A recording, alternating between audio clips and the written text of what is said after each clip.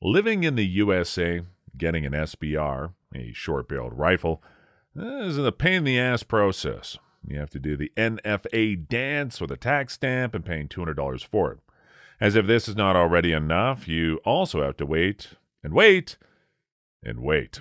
It takes months for it to get through. And in the end, what do you get? Well, you can install a stock and a vertical foregrip. Yeah. Is it worth it? Well, for some it is, and others it isn't. For those who have to save themselves the wait, money, and frustration, they just opt to go for a pistol with a stabilizing brace instead of the stock. However, sometimes there is just no brace available, or the gun either doesn't look good with it, or does not give you the right feeling. So, in the end, it's a big decision if you go pistol or go SBR. For those who think about going the route of a short-barreled rifle, well, here are some pistol caliber guns that are actually worth it. Number 5, SIG MPX 9mm.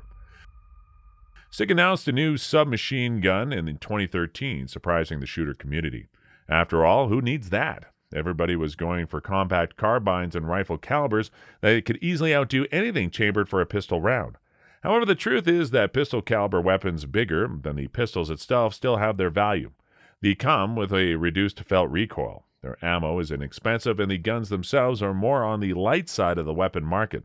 In other words, what is there not to like? They are, after all, pretty effective when it comes to shorter ranges, carrying them for a long time or using them inside buildings.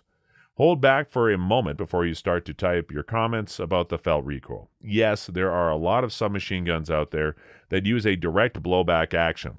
This is a simple and reliable action that also does not cost an arm and a leg. It also increases reliability, but we all know it also adds weight and increases the felt recoil disproportionately. However, when it comes to high-quality pistol caliber guns, you get other types of actions. In the case of the MPX, SIG went with a short-stroke piston action. This keeps the reciprocating mass down and also reduces the felt recoil significantly. Using a lock breech, the gun does not unlock until the internal pressure dropped to safe levels. With this system, you get a gun that's very soft shooting and well suited for using a suppressor.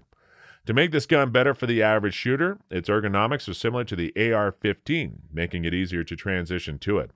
Altogether, this means that this gun is perfect for turning it into an SBR. To support the short-barreled rifle, the receiver of the MPX is not very long, and the stock is collapsible. This creates a perfectly balanced subgun and small package. Also, the barrel can easily be swapped out. With so many positives, there comes one downside. You guessed it, it's the cost.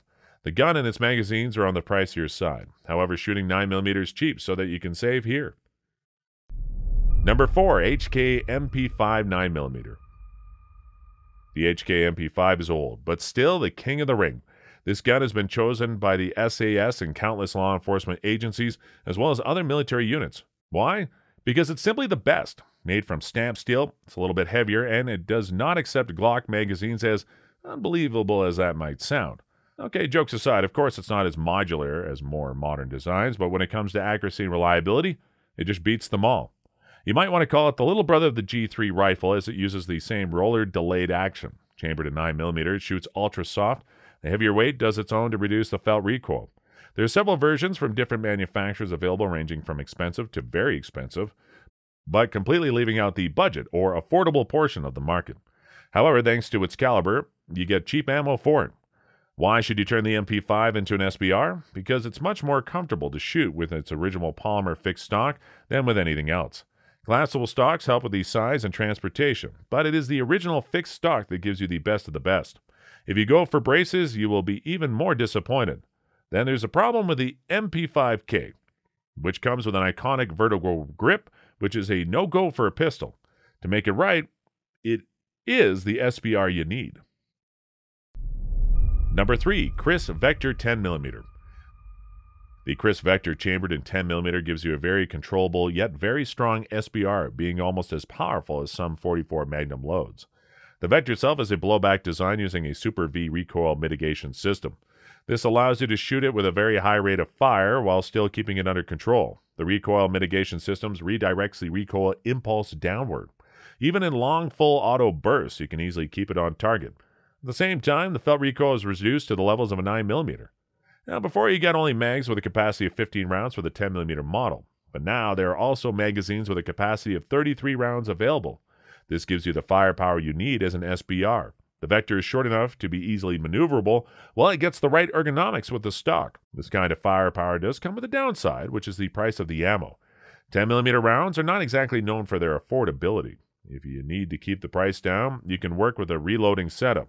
If you need a cheap plinking gun, it's better to choose another one, as the advantage of this weapons are really meant for a fight, not just fun shooting.